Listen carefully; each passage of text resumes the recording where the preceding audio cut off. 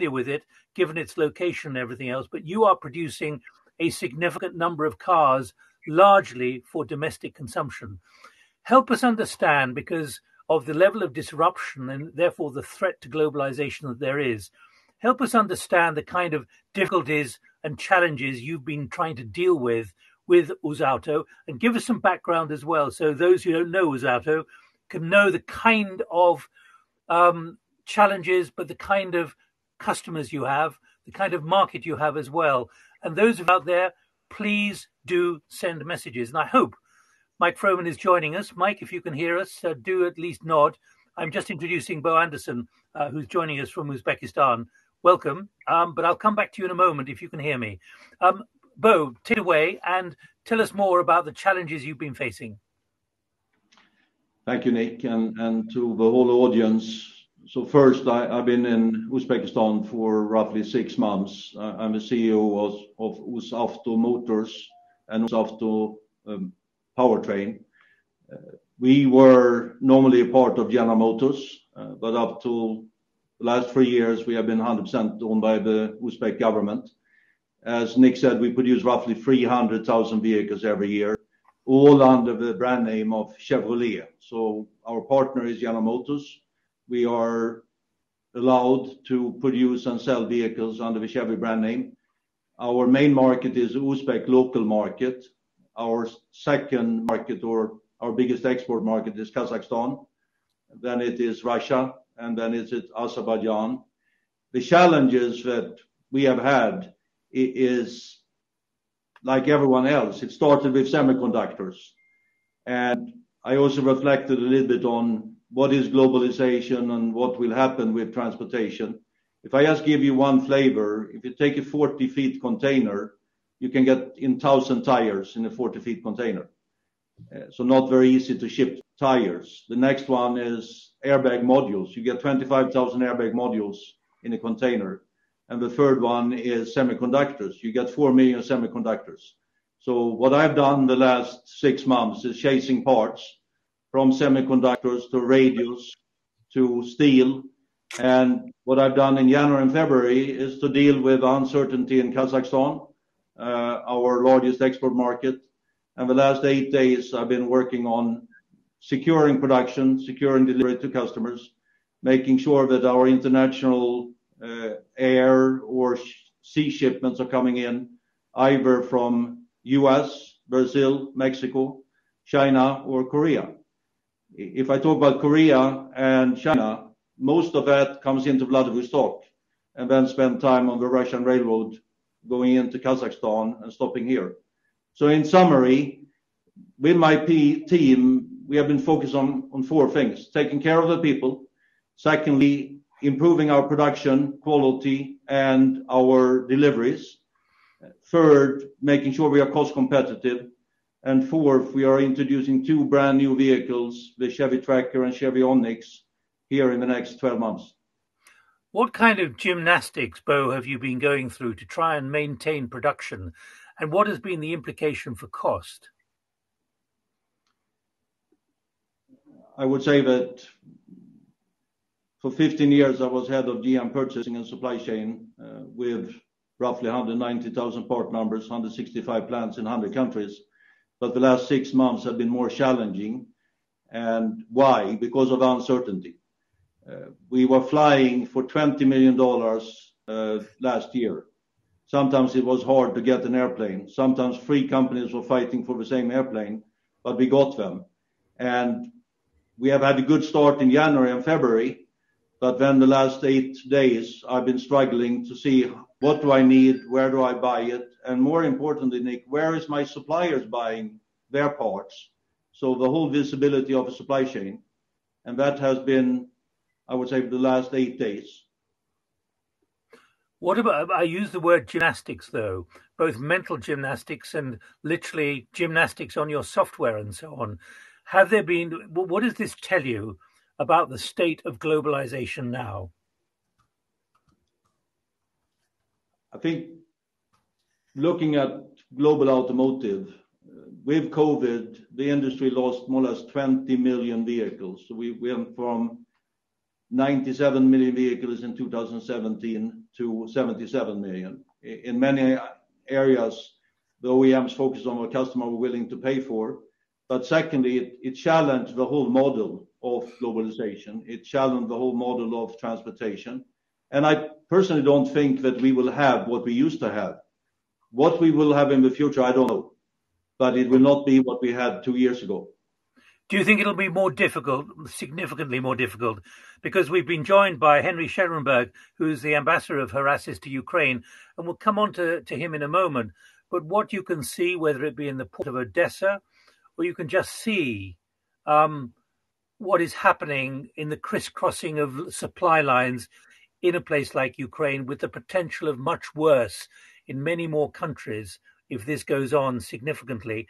What does that mean for you, trying to juggle keeping a domestic car production going in Uzbekistan, reliant on parts coming from significant other countries, including now, I think you mentioned that you're bringing in parts via Turkey, which you haven't been doing before, but that has increased costs by 40% by rail. Yeah, I mean, first, I think for me being in automotive most of my life, customers are getting better and better educated. Customer had more and more information online. They can compare. Secondly, affordability is an issue and will be an issue. So the important thing, global OEMs must be cost competitive. And as I talked about before, we are looking at everything we can do different. So we used to be dependent on getting in goods to St. Petersburg. We have now rerouted that into Istanbul, but at the cost of 40% more. Henry, as you've joined us, and I was making an introduction, I'm not going to talk specifically about what's happening in Ukraine at the moment because everyone is aware of the enormity and the horror of what's happening. But what is your estimate, particularly with the port of Odessa now being threatened by Russian ships? What is your impression, given that if we were talking 10 days ago, we wouldn't be talking like this at all, but there has been a collapse of so much which has to be respected in Ukraine. I was there myself 3 months ago. The incredible kind of very first world existence, the fact that a lot of IT is done for Western countries in Ukraine, in back offices and so on. It's an extraordinarily talented country. But to address the kind of things that we're talking about with Bo at the moment, and hopefully with Mike Froman, who will join us from MasterCard, what is your impression of the impact that this is going to have on supply lines and therefore the global position of a nation like Ukraine? Well, thank you very much. It's an honor to be on your panel, Nick. I want to address, obviously, as you mentioned, Odessa is the lifeblood of Ukrainian logistics. As you know, Ukraine is a big exporter of agro materials of all types. I believe we're first or second in sunflower and obviously grain and the like. So Ukraine lives through Odessa, Ukraine port. So if you talk about logistics issue, as our previous our panelists also discussed right now, we are having COVID issues related to logistics that have been a big problem around the world. If you add to this that Black Sea will be unusable, it's going to be a disaster across the world in terms of logistics. For Ukraine itself, Odessa is critical. Odessa is critical for the survival of the country and a country GDP ability to, simply work and function throughout the economy. Add to this all the railroads, or add to this right now the infrastructure of Ukraine, airports in particular, are being bombarded, are being taken out of commission. So Ukraine is becoming a victim of this horrific events that are happening now, but those events will drastically change logistics around the world. And what about employment in factories, in the big enterprises which Ukraine has developed? A fantastic sort of initiative, startups and so on. What is your feeling at this moment? Well, prior to this war, I always says you cannot oligarize the mind, right? Ukraine is so advanced now technologically. My job, this is what I do all day as an honorary president of World Trade Center, Kyiv. My job is to promote opportunity Ukraine. So therefore, for Ukrainians right now, if you can take any positive of anything that's happening now, the whole world knows about Ukraine. The whole world cares finally about Ukraine. And as you talk about logistics right now, we're talking about our friends in Kazakhstan and many other countries in Uzbekistan, in the part of the Middle East there. Our job now is to unite because we can solve logistics problems. But if, as this morning, in Zaporozhye nuclear plant was under attack, this is something we need to worry about now because logistics cannot work if we are dealing with nuclear ash. We've got a lot of people joining us who are obviously joining us because we're talking about globalization. Let me go back to Bo, because Bo, you mentioned Kazakhstan, and things can happen amazingly quickly in many parts of the world, not just in your part of the world. When you look back to the unrest that there was in Kazakhstan, particularly in Almaty, and the attacks and the demonstrations, particularly over fuel prices only, and I was in Kazakhstan back in November. How do you react? How do you, given your position as chief executive of a big company, how do you respond to this? And how quickly, how nimble, how flexible, how agile is your system to be able to adapt to maintain the production of 1,500 cars a day? I mean, first, I'm very impressed with how our local government in Uzbekistan reacted in this situation. They took very clear corrective actions. Secondly, as a businessman, we normally sell 40,000 vehicles in Kazakhstan, and together with our partner in Kazakhstan, we stopped sales. But I'm also happy to say that we were very quickly back. But it's something that happened overnight, and we were not ready. But we reacted very quickly, and we had full support of our government, of our prime minister and president. And it reminds about how fragile we are, and that business today is something different than business 10 years ago. How do you reckon you've adapted? You know, you've been in the car business, the auto business for so long. Are there still things that surprise and even shock you? And there are things there are days when you say, "Can we get through today?" I met with some of our government representatives here, and I said I work 7 days a week, every week, not because I like to, but because I need to. Are you sometimes overwhelmed by the way you have to be so flexible and doing things which you never expected to do in order to maintain production? I've told the government I'm not a Superman, but I will give them all the experience I have. But yes, I've been challenged more in the last 6 months than I was during my whole career. Because I'm doing this project on thinking the unthinkable. And in many ways, a company like yours, an enterprise like yours, is facing unthinkables which probably were never on your business plan, even if you were thinking about it 4 to 5 months ago. That's correct. And our partner, we are 100% dependent on General Motors. General Motors, they have also had challenges that they have never had before. And most of the large OEMs, they produce 60% of the planned production because of lack of semiconductors. So a part that normally we as consumers don't even think about crippled the whole industry and took out 20 million units of production in 1 year.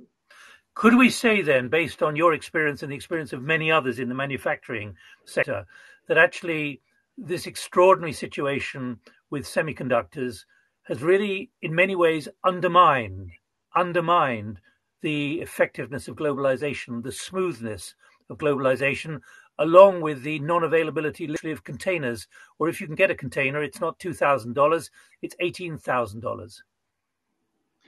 No, I 100% agree, Nick, and I could even go that far that many of the companies that are Americans felt that they were not the priority for Asian manufacturers. Many of the European manufacturers felt that they were not the priority for the Asian semiconductors manufacturers, and that's why you see an increased production in Europe for automotive semiconductors, and companies like Intel announcing that they will do semiconductors in the United States. So this was not on the table 6 months ago or 12 months ago, because I've been doing global business in automotive for 37 years. And we were always viewing that people did what is right.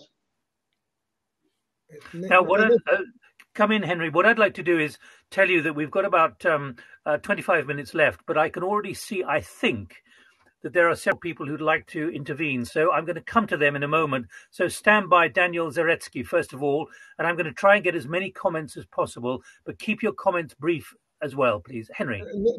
Nick, if I may, I want to, because I would both pointed out a couple of great things in this part. In Ukraine is you're talking about doing unthinkable right now. Prior to the war, with the CEO of Ukrpochta, it's a post office of Ukraine, Igor Smilyansky. We were working on building a first logistics park for PL logistics park in airport Boryspil. Ukrpochta itself has 67 hubs to be built in Ukraine. So those of you who work in logistics, automotive or otherwise, Ukraine has a great potential to become 21st century logistics, intelligent logistical hub of the world. That's what Ukrainian can do. For the companies in Kazakhstan and many other countries from all over the world, Ukraine geographical location in the center of Europe, it's total. It just makes total sense to be the hub where a lot of goods can be assembled and moved to Europe, tax-free, because we have this association with the European Union. A lot of goods can be assembled or just pass through in Ukraine, which creates jobs for Ukraine. And that's a lot of things can be done, because as we talk about Intel and microchips, Ukraine, as you pointed out, Nick, has enormous brain power, enormous brain. It does need a lot of management know-how. It need big players to produce microchips here, in transistors here. Everything can be done in Ukraine, and Ukraine has become part of this global system. That's number one. Number 2 point I want to make. We are, prior to the war, one of our massive projects was creating a bioeconomy based on a culture called miscanthus. It's a perennial. It's a biomass. It's a biomass that allows us to launch completely new industries, green industries, bioplastics, biopaper. Miscanthus has more cellulose than trees do. Biopharmaceuticals, right? Bioconstruction materials and so on. That's what Ukraine can do. And logistics has to be a huge part of it. Because remember, companies will not drive miscanthus or raw material from Ukraine to America. They will need to bring manufacturing here to Ukraine to create jobs out of the raw material and then build the supply chain from thereafter. And that's what we want Ukraine to be, a global, intelligent logistical hub. Thank you. Let's keep talking about globalization. I hope this is going to work. Daniel Zaretsky, are you there? I'm hoping this system will work. And I'm going to give you the microphone. Can you get the microphone? Daniel, are you able to or not? Oh, there it comes. Please. Hi, I'll be very quick. Daniel, speak. Just say, Henry, great stuff. Daniel, great to see you, buddy. Thank you. And I just want to ask Bo also. I've worked many years in Central Asia, in Tajikistan, Kyrgyzstan, Uzbekistan. I'm probably headed back to the region shortly. Can you tell me though? I mean, Central Asia, trading across borders, the indicators are, bottom. All countries were in the bottom 10 of the world at least 2 years ago or so. Can you tell me, being in Uzbekistan, which has made such big reforms, what reforms you see there, and what do you need? What do you still think the region needs to do to improve in these type of things, becoming more part of the global supply chain and trading across its own borders? Thank you very much. In other words, Bo, given the history of Uzbekistan and the liberation that's now taking place, what is the status in a globalized world of a country like Uzbekistan now? There you go. No, first, I'm very impressed with the reform plan that the government had put in place. Secondly, it's extremely important with transparency. Third, it's very important with privatization. And fourth, that you bring in international experts like myself that educates the population. I'm extremely impressed with the workers I have in Uzbekistan. They're young, they are intelligent, and they are willing to learn. The challenge that I've said to the government is putting out an objective of doubling the GDP in 5 years. It's a bold objective. I hope they have the power and the stamina to carry that through. Good. Thank you very much indeed. Let me go to Nicholas Johnson, if I may. Nicholas, can you come in? I'm going to go through as many of the faces that I can see on my screen here as possible. Nicholas. You're Chief Executive at Economists Without Borders. Nicholas, grab the mic. Can you grab the mic? I'm inviting you on the stage. Getting ready for the stage. It says, Nicholas, are you available? Otherwise, I'll invite somebody else.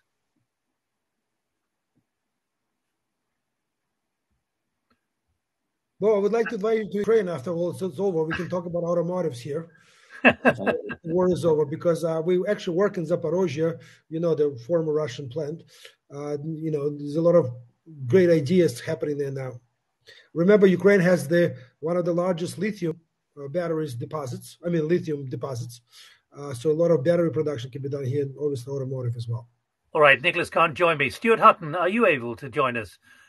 CIO of and founding member of Other Dots. Stuart, are you able to come in, please?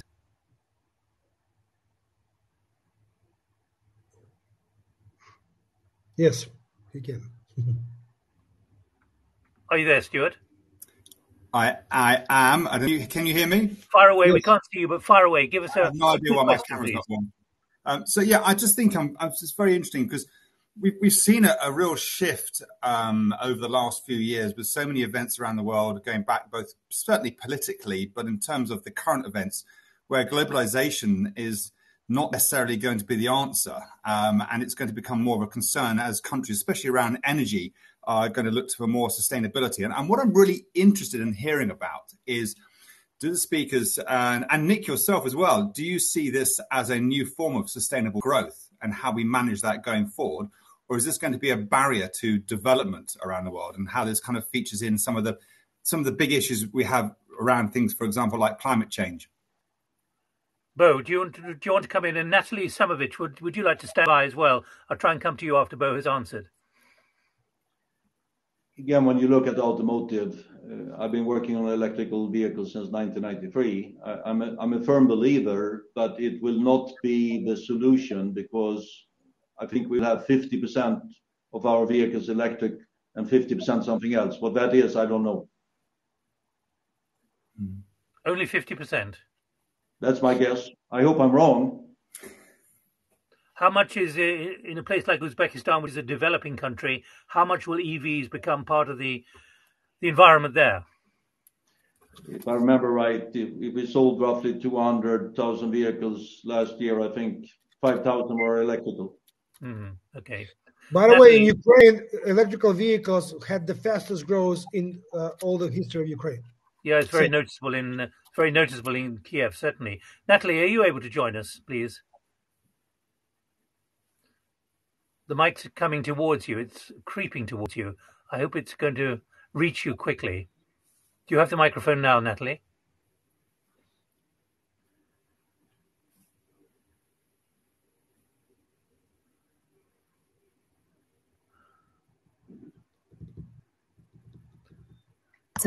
Natalie, are you able to join us or not? Do you have the microphone? Yes. Go ahead. You're the head of innovation strategy for the Resilient Group. Go ahead.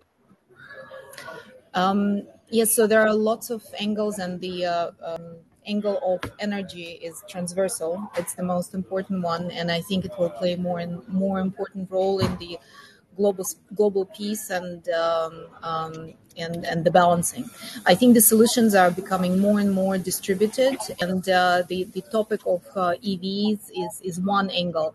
But it doesn't stop there, because we're going to have also the green hydrogen-driven vehicles and other solutions coming up as well. So I think the message is to keep the doors open for all of these solutions, and also we know that they are not isolated. Together with the EVs and the green vehicles, also the angle of smart grids and better management of grids, better efficiencies, and greater penetration of renewables. So these are all interlinked solutions. Let me just press you, if I may. We are talking about globalization.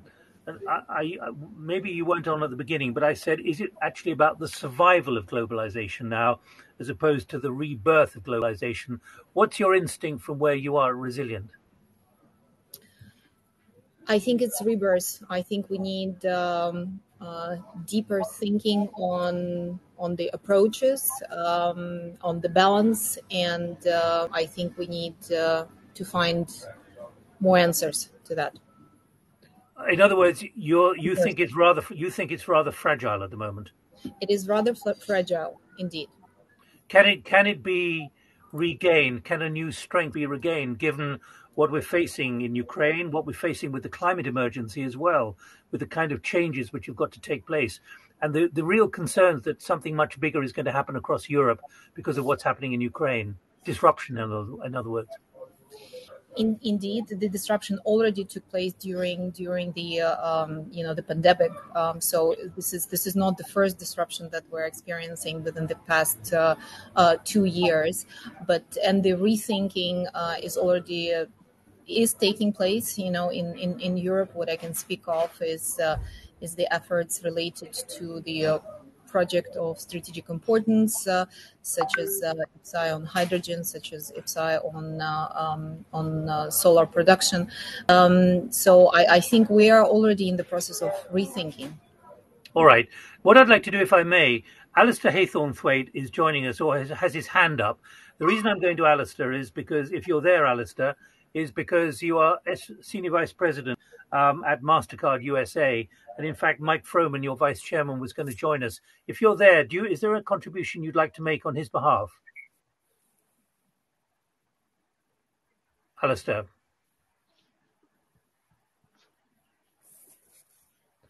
Maybe not. Do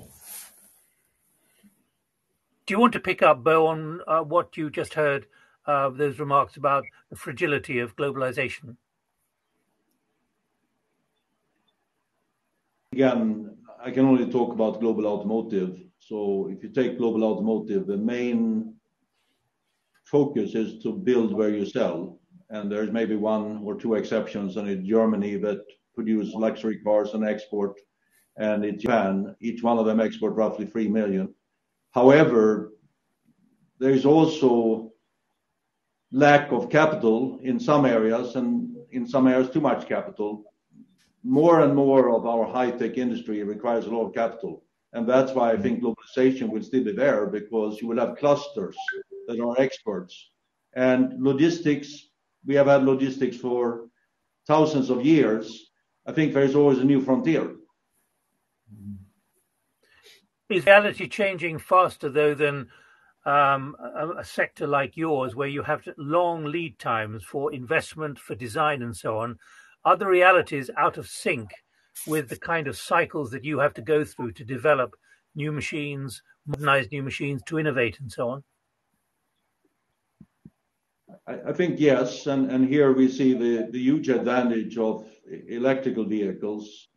Entering the car industry, you used to have two big barriers for entry, and it was the engine and it was a gearbox. Today, anyone can buy an electrical motor, and anyone can buy a gearbox that fits to an electrical motor. Okay. Because it's a commodity. Thank you. Li Shu, I wonder if you're with us from LXI Capital. I'm hoping that you can jump in and the microphone will head in your direction. If you're there, would you like to put a point about globalization?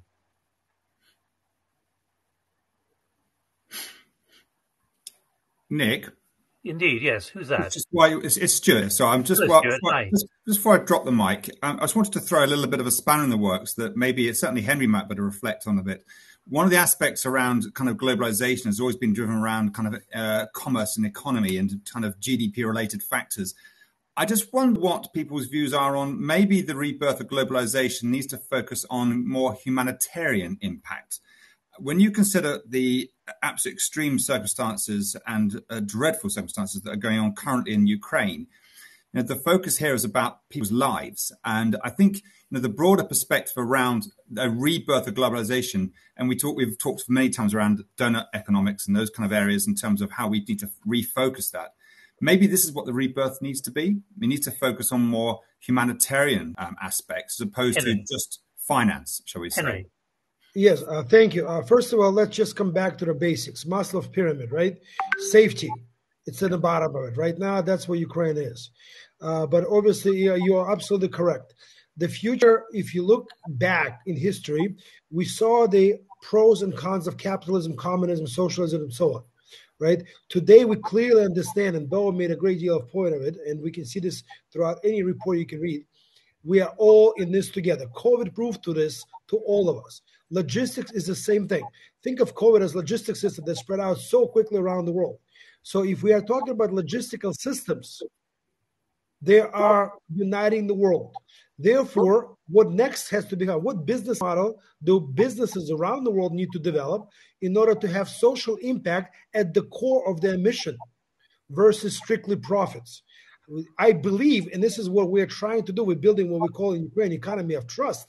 We believe due to blockchain technology, we can create the trust that allows us to move things much faster with much less cost to moving those stuffs, making sure that in-time inventory works with multiple resources backing up each other. So backup systems must be built in place. Because right now we see crisis due to supply chain all over the world. We saw during COVID crisis. We see right now during the war in Ukraine. And I 100% agree with you, and this is our mission here, is that human factor, human capital, going forward, is everything. It's all we have. Let's put it this way. That's my opinion. Thank you, Nick. All right. Li Shu, I think you've joined us now. So what's your point, please? Welcome. Okay. Can you hear me? Yes, we can. Go ahead. Okay. So personally, I'm very heavily involved in renewable and also cryptocurrency business, both as investor and also service provider for investors. And based on what I see is the world is going to a transition with the old sovereign structure and the new sovereign structure, which yet to define. And the transition create a lot of social and political and economic changes, willingly and unwillingly. So this has been create dramatic impact to the current the global structure, mainly U.S., China, and Russia. And all three, in a way, are under threat of the new social and economic structure because their power is going to be weakened no matter what with the upcoming of crypto and then blockchain technology interruption. Because there's also... You talk about a transition there, but is it actually more of a shock, much of what is happening, whether it be COVID, the climate emergency, now what's happening in Europe and Ukraine? These are shocks more than just transitions. I would not say shocks. It's going to happen. We just don't know when and how to happen. I'm personally a big believer of a book called Solving Individuals. It's already, the book was written 20 years ago. Most things is already predicted in the book 20 years ago. So it's just a matter of when and how this happened. So that's kind of personal view. Thank you. Nick, can I address these comments, please? So first of all, I want to address multiple things. I want you to realize right now that in Ukraine, right, we are going to see a lot of capital coming from governments, which have to go into infrastructure of the country, critical. What Lee's talking about right now is more critical because institutional money will not come to Ukraine for at least a year. And that's assuming the war is going to stop tomorrow. So what we are on a mission now is to create a multi-million army of crowdfunders to fund everything from little daycare, where 100 people putting $100 together to build a daycare in any region of the area, all the way to infrastructure projects. Blockchain and cryptocurrencies, tokenization allows us to do this now. I'll give you a very good example. We work specifically with Post Office in Ukraine. If you take a physical asset today, a value of it, because we have contracts associated with that physical asset, we can create a secure token that allows people to have asset-backed security, which makes financial instruments. Now, when we talk about green economy, we must talk about carbon credits. Carbon credits are divided. You can create them through, obviously, greenhouse gas emissions. You can preservation or sequestration, right? And Ukraine has enormous opportunity there because carbon credits is a liquid financial instrument. It will become and it's a multi-trillion-dollar industry within the next 10 years. Tesla today earns literally 10% of its revenue from selling carbon credits. But for countries like Ukraine, Kazakhstan included, that's becoming a financial instrument that will provide liquidity and provide assurance to investors their money will be paid back because carbon credit is another asset that can be secured. Thank you, Lee, for your comments, and thank you, Nick. Thank you. But Bo, do you want to come in on that at all? No. All right. Oh, it's straightforward. That's great. Yes. Don't take offense. Jan Siemens, can you join me from ITIC? Are you still there? I can see hands have gone up, but I don't know whether the hands are still there or whether people have moved on. While you waiting for the next one, I would like to make a little more comments. I just spoke with my business partner on the renewable side. So, of course, what you mentioned was correct, and that's the impact on the Ukraine side. But I mean, I'm purely speaking from global capital standpoint. On the other side, the Russian capital is sectional right now, right? They cannot do this, do that, or go anywhere. So that's just between Ukraine and Russia. And this might even trigger bigger scale of disruption, hypothetically Taiwan issue. So myself from China, so we also concerned about how this is going to impact to the future. So I would say crypto blockchain is definitely a backup plan. Let's say that way. Yeah, and are you able to join us at the moment? Maybe not. Who else can join us? Shambatia, are you there still? I'm trying to invite you in if you'd like to come in. No luck there either. Sham, are you there? I'm trying to give you the microphone. Michael Froman, by the way, can't get in. He couldn't log in, so apologies for that. I think you've already gone to the mic, so for whatever reason, I can't connect anyone else. So I apologize for that.